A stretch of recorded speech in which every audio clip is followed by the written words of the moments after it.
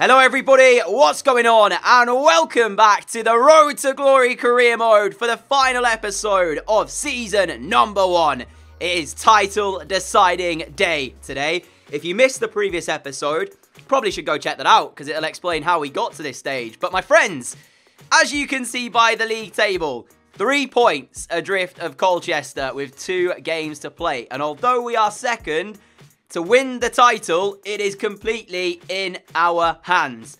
We face Cambridge as the first of the 2 games. And after that, we face Colchester away on the final day. All we have to do is win both of these games and we are in League 1 as champions. If not, we'll be in League 1 as runners-up behind Colchester. So it's not like we're just relying on the Colchester game. We still have to beat Cambridge in the first game of the day. But I'll be playing both games regardless of what happens in that first game. And what I'll do is I won't show you how Colchester gets on in their game. Because even if we lose to Cambridge, if Colchester don't win, we can still do it, remember. But I don't even want to entertain a thought about losing to Cambridge because we should beat them. Cambridge are down near the bottom of the table. They're 21st in League 2. And I might have mentioned this. In fact, I did in the previous episode as well. Whilst we play Cambridge, Colchester are actually away to 3rd or 4th place, Walsall. So that's not an easy game for them. So fingers crossed that Walsall can do us a solid and get a result there. And if we can beat Cambridge and Walsall beat Colchester, we'll go on to the same points into that final game. So without further ado, we are going to get ourselves into the first game of the day. Actually, before we do that, a bit of training. I mentioned this, Lopez, who is now 75 overall. I was going to take him out of the training. I am going to do that. Apart from I'm going to keep him on 2. I'm going to keep him in the stamina to try and improve that. And also the free kicks as well to make him be our free kick taker. So he might grow a couple more overalls between now and the end of the season. But that's okay. And in terms of the player I want to give a training session to, I actually don't know who I'm going to give this extra one to. I don't think it'll make too much of a difference who I really give it to.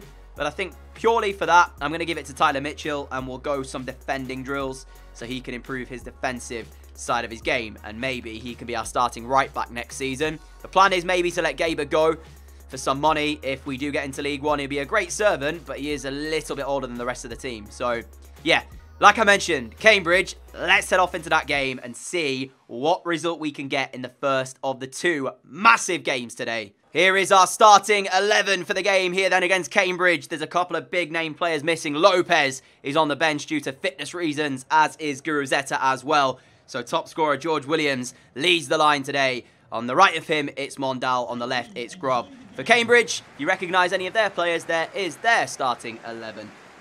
But I don't care who's in that starting 11. We have a job to do. And provided we play the way we know we can, we should get that job done. We have home advantage here for this first of the massive 2 games we've got coming up for you today.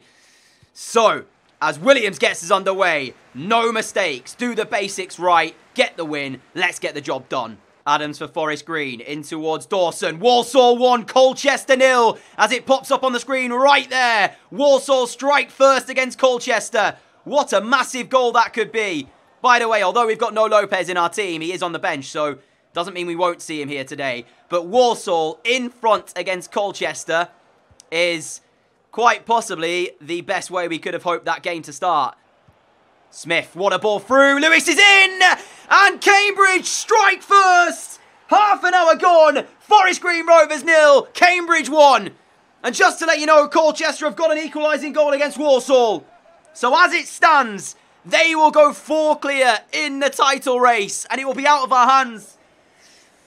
I did say we've not started off well here at all. And that stays the same. Out came Mitov. No chance as it slid past him. What are we made of then is the question, because we're half an hour into this game and we've shown absolutely no signs of us taking the lead in this one. And now we can't because we're behind. Colchester get a goal back. We now have to find one ourselves. If they win and we only draw, that's also it. We have to match their result or better it. Oh, come on. What's wrong with us? We've just not started here yet. And that is not good to see. Winchester trying to drive. Forest Green forward. Williams needs to make a run.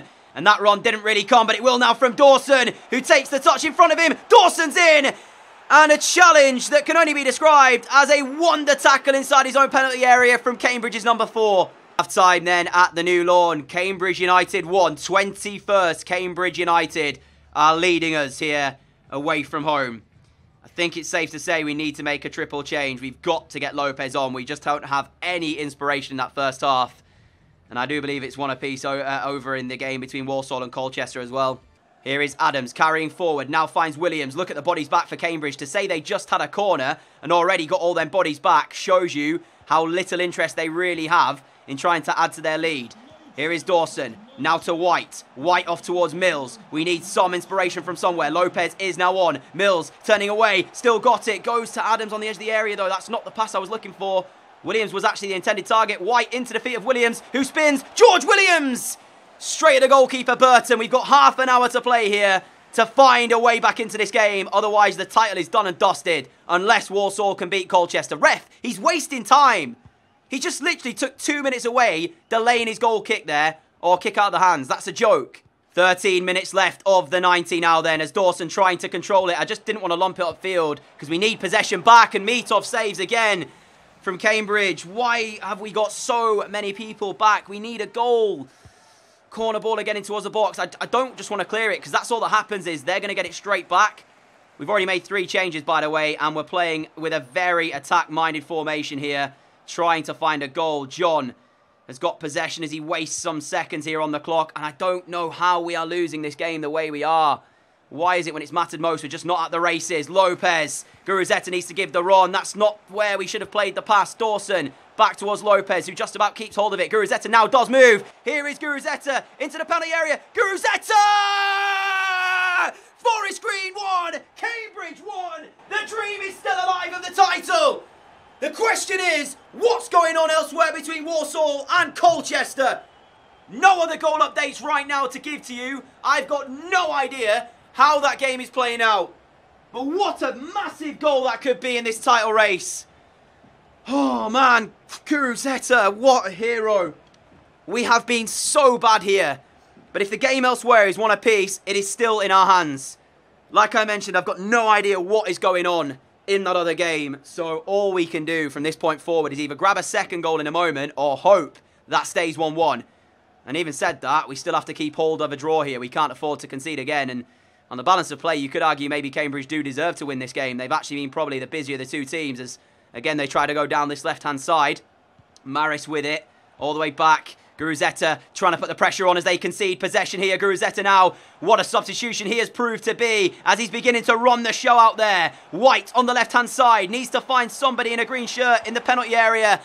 And he Ronaldo chops straight into one of the Cambridge defenders. To be fair, there was only really Williams he could have aimed at, but Mills should get that. And does. A minute to play here of the normal time. I can't even tell you what is going through my mind right now. All I'm hoping is that that result between Walsall and Colchester remains the same. Guruzeta, if he gets another one, that's insane. Guruzeta! He's done it again! It's 2-1 Cambridge! I mean, 2-1 Forest Green! I'm all over the place! Genuinely cannot believe this! Guruzeta, what a substitution! And for anybody that will turn around and say it, I'm going to show you the sliders. As always, they are all on 50. Oh, Guruzeta, he's done it. He's actually a hero. I can't believe this. Do you know what? If he's the one who wins us the title, I think we have to bring him back. What a turn. I'm all over the place. I can't actually believe that we were losing this game, playing as bad as we have. Guruzeta's come on, and 2 like-for-like finishes have meant that we now are going to go on to win the game. That's what champions are made of, though. They get the victory when it looks like it's not there.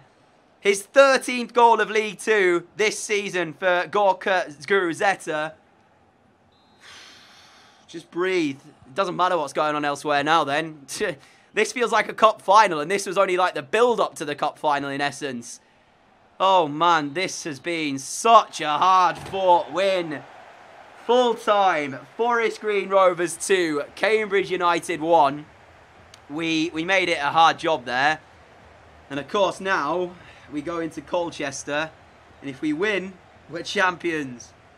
I don't think I've got much left to give. What a game. I did say as well that we didn't really play very well here. And look at those match facts. Cambridge, more shots, more on target, more possession. 2 shots on target, both from Guruzeta. And that was what won us the game. I'm not going to go to the advanced section yet because that will show you the result. And I want to keep you guys in the dark as to what happened. In fact, it doesn't even matter what happened in that game because we still need to beat Colchester anyway to win the title. So, yeah, let's move forward. Here we go then for the game that we've been waiting for. Colchester versus Forest Green Rovers.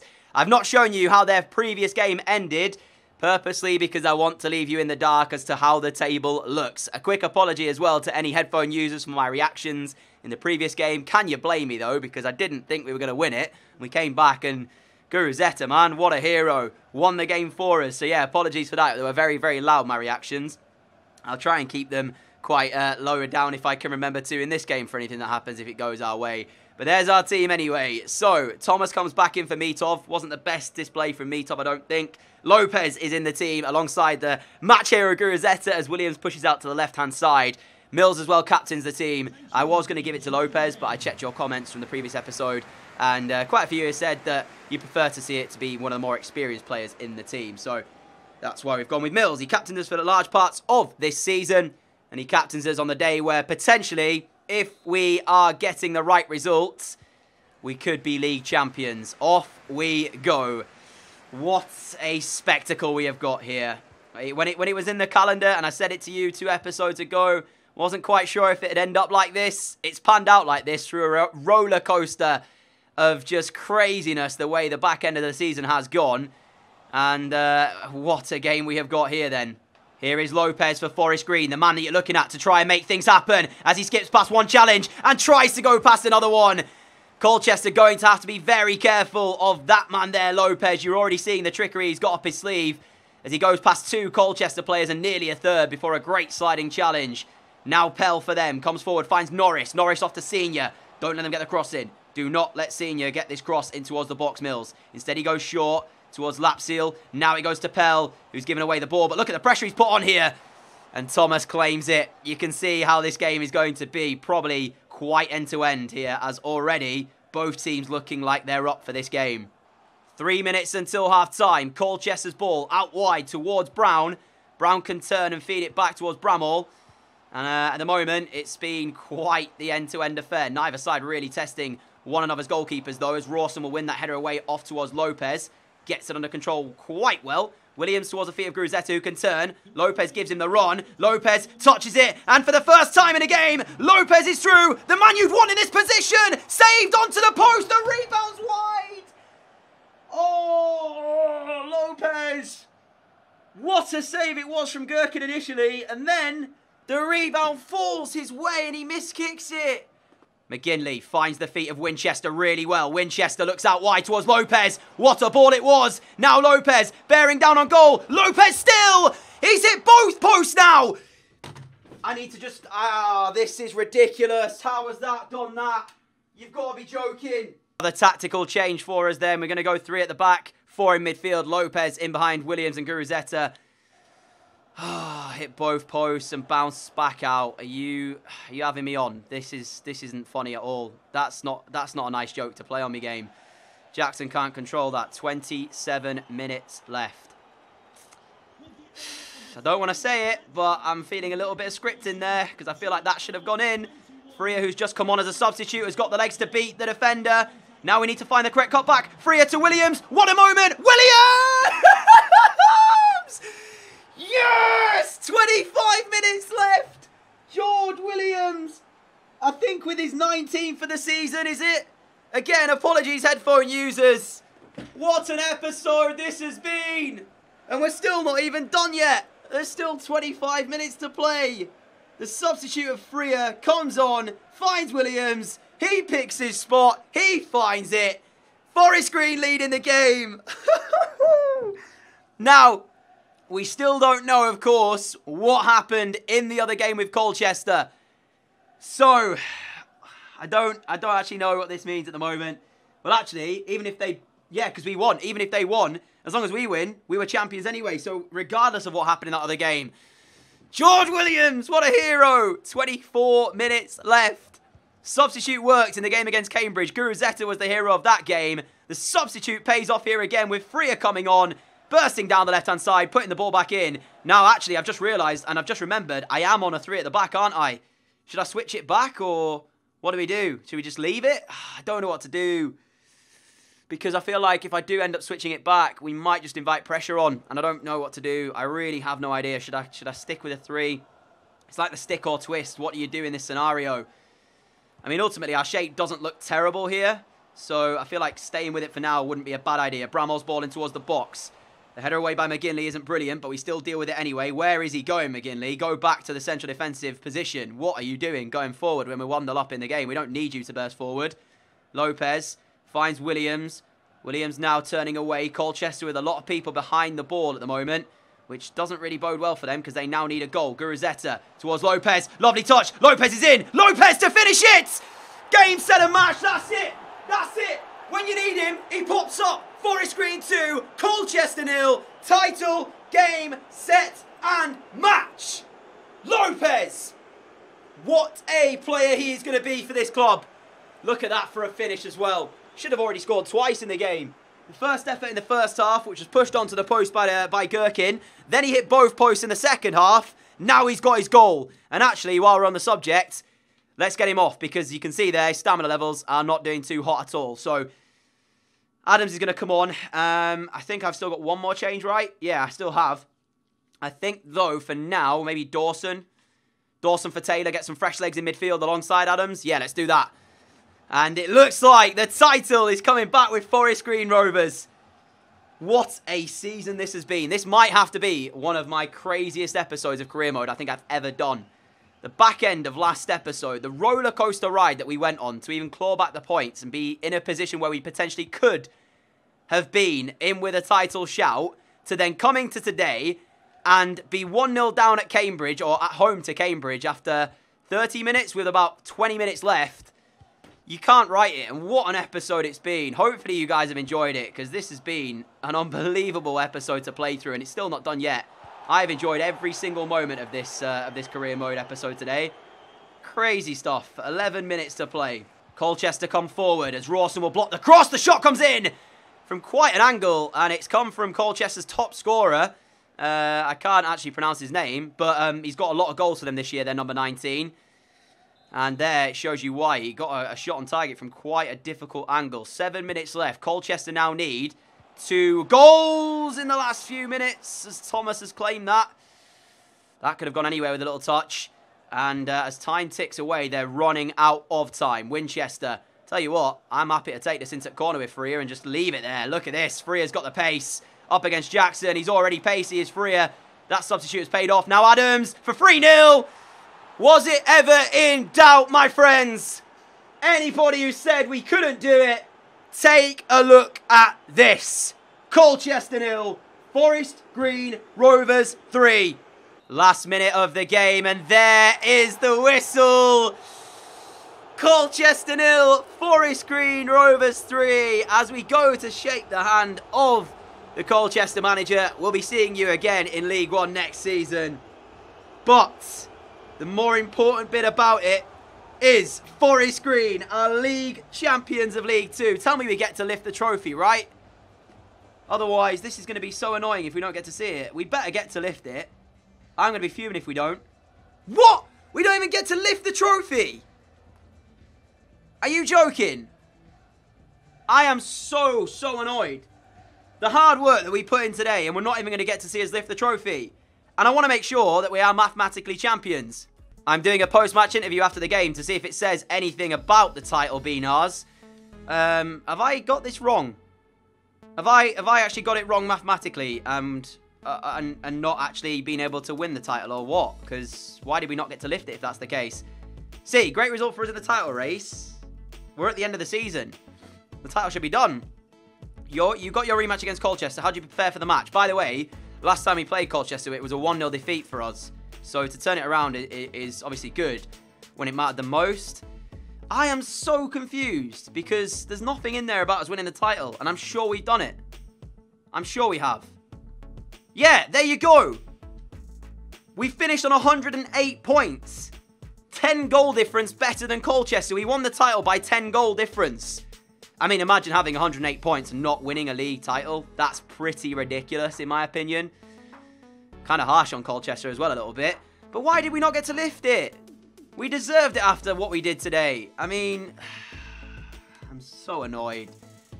Where is the news then? Club news maybe? Colchester.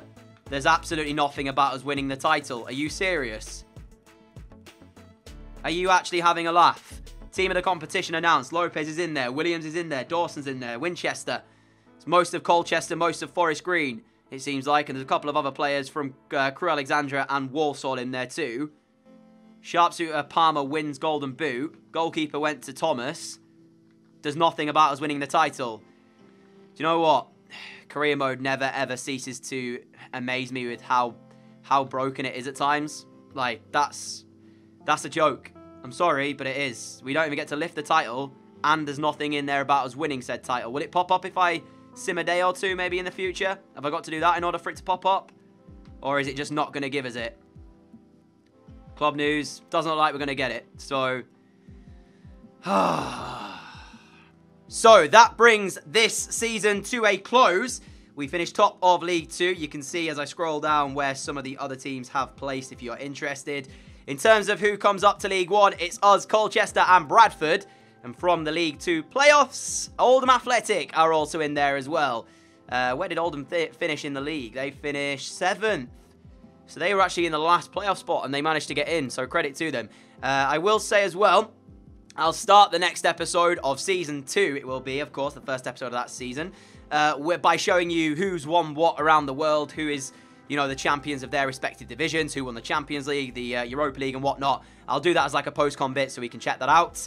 But before we go, a quick look at our squad heading into next season. Of course, there's a couple of players who are leaving us, sadly, due to either them being loans or agreed deals to leave the club. So we'll start with that financially. Obviously, anybody who's leaving as they were only here on loan. So Matthew Mills is going. His contract is expiring. I chose not to give him a new contract at the age of 33. Guruzeta is going back, unfortunately, to his parent club. Is it Bilbao? He was only here for a year loan. But what I might try and do is bring him back on a permanent basis if you guys are up for that idea. I don't know if we'll have £2 million to spend, though, to bring him back. But I really want Guruzeta back for another year, especially after the goals he scored against Cambridge. James Morton will leave the club. He's here on loan, as is Kyle Taylor. Mentioned Taylor before as well, another player we might bring back. Aitchinson, also here on loan, and Jojo Wallacott as well. So all of those players will be leaving us at the end of this season. But in terms of the growth for our particular players this year, obviously, Mitov, the highest growth rate at the club, up by 21 overall. Started at 44, now is 65 rated. Diego Lopez, 77 rated is how he will finish the season off. What an incredible little talent we have on our hands here, now 18 years of age. And as I scroll down, you can see who has grown by what overall. If you want to check it out, just pause it on which player you want to see in more detail. And you guys can check that player out. In terms of the highest appearance maker at the club for this season, Mills got it with 57 appearances in all competitions. Only missed one League 2 match. And I think that was down to the fact that he was injured. So, yeah, what a return that is. In terms of the goals scored for the year, Lopez is in there. He's one behind Williams, who got 19 in 44 League 2 games. 12 assists as well to his name. 15 assists overall. Lopez had a goal contribution rate of 30, so Williams actually probably was our best player this year in terms of rating, 7.6. Lopez matches it though. Lopez playing one less game, but also having 17 goals and 10 assists in 42 League 2 matches. Guruzeta with 15 goals to his name, 13 in 29 in League 2. Mondal chipped in with a few as well. So you can kind of see what's going on. In terms of our most valued player, of course it's Lopez. Who else would it be? He's like 16 million or something. 16.5 mil. There you go. 77 rated player in League 1. Seems quite strange, but that is what's going to happen next season for us. I don't know if I'll be training him. Might put some training into the likes of Ollie White. Might put some training as well into, where is he? The right back. Mitchell, is it? Wait, where is he? Where is Mitchell? He was here a second ago. Right back. Yeah, there he is. Tyler Mitchell. Probably put a bit of training into him as well. Get him to a good overall where he can start games for us. But what a season it's been here at Forest Green Rovers. And what an episode we have had today. I have loved every single minute of this, barring the fact we couldn't lift the title. This is why I enjoy career mode so much. When you get games and episodes like this where anything can happen and the unexpected does happen, it's just so fun to play, honestly. And hopefully that came across in today's video. Crazy, crazy stuff. And now I can't wait to jump into the next year here with Forest Green in League One. Season 2 coming very soon in the series. Stay tuned for that. Thank you so much for watching this episode and this entire first season. Hopefully you have enjoyed it. If you have, a like would be greatly appreciated. Thank you so much as well for all of your support on the channel too. If you are new around here, like what you see, again, apologies to headphone users today for my reactions, but hopefully you understand them. Some crazy stuff went on, and yeah, I'm not normally like that all the time, but anyways, if you do like what you see, hit that subscribe button down below, and until next time, have a great day, have a great evening, and I'll catch you all again very, very soon. Adios!